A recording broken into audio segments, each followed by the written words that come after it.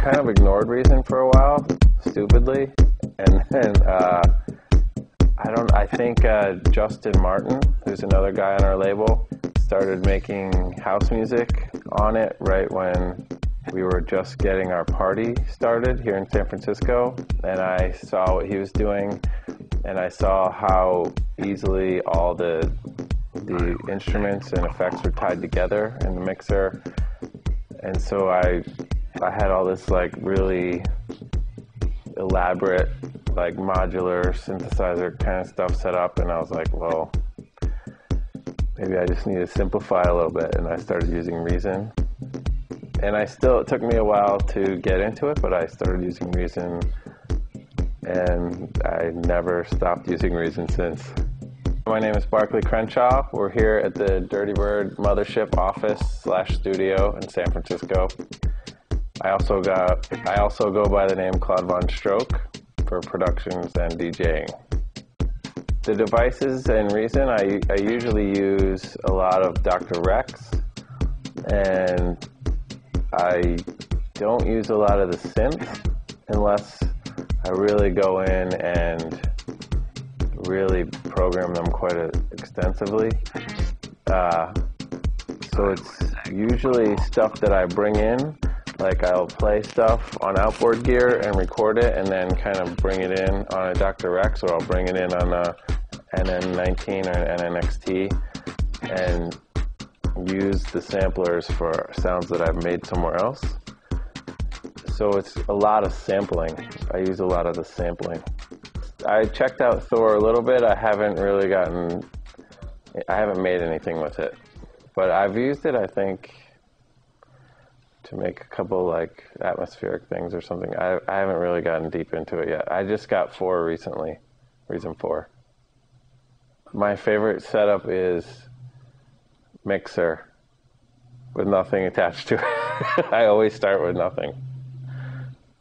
There's something really nice about being able to have your whole project like all encompassed in one piece of software that makes it I'm really able to go in and fine-tune the music before it gets put out, like every little bit, all the automation, every tiny little programming thing.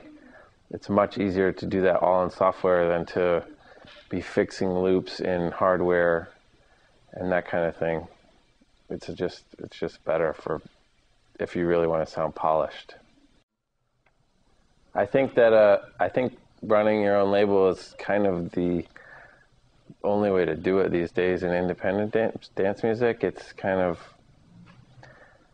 almost every big artist has their own label because that's how you get your music out there before anyone knows who you are.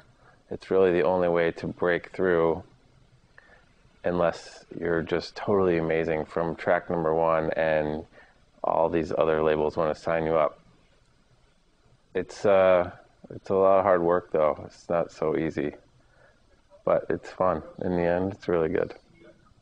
I get asked a lot what software I use, and people are always surprised. Less and less though, but people are really surprised that I use Reson, especially when I told them certain tracks that I made all in Reson. It's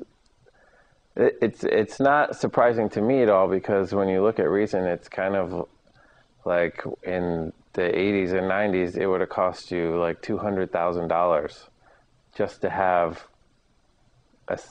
all that stuff all tied together. Maybe even more. Maybe it's even impossible with automation. So this is the sounds that I usually use. So what I would say here is, because I was having problems with how the notes were resonating, I had to put them on two different devices for the same patch, so I can make sure that the low notes were resonating, so that, as you can see, well, you can't see there, but in here you can see that they're split on 2 patches, so that I can EQ the top notes and the bottom notes, or whichever notes I was having a problem with. They get a different EQ.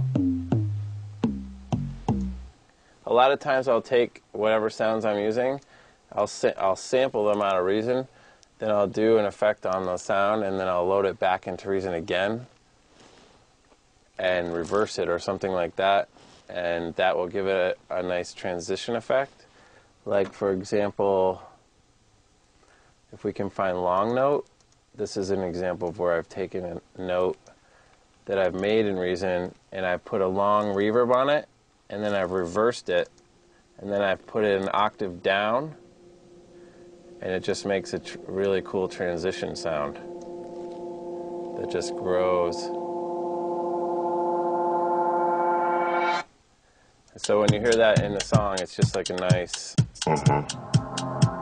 you'll hear it's a nice way to get from section to section.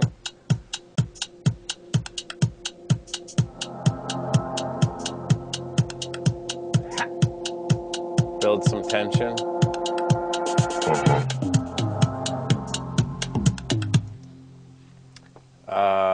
Then the other aspect to the melody is the voice line right here. What I've done here is I've taken a sound from an NXT and I've loaded it in, and then I put it through the vocoder, and then I've also loaded a vocal sample from my wife, who did this. It's just chopped up.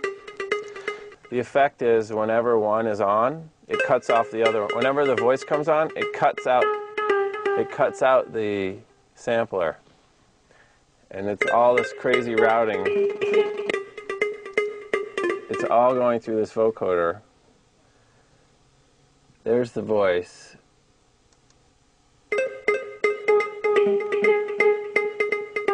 There.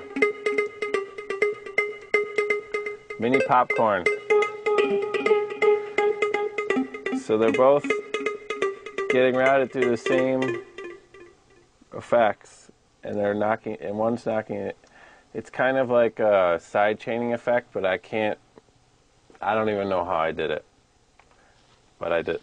They knock out each other, and so you get the really nice effect of when one's on, the other one isn't.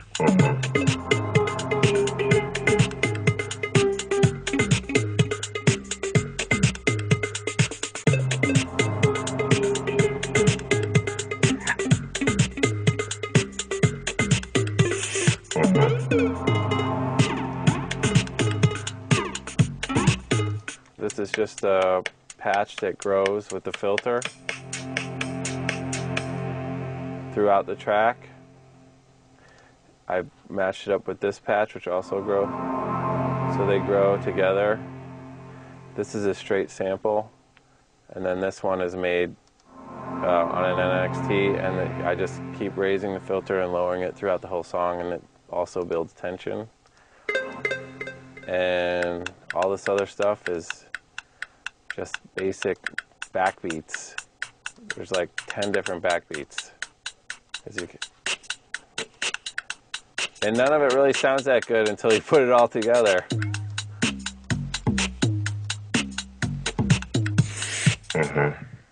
That's me going, and then lowering it about an octave.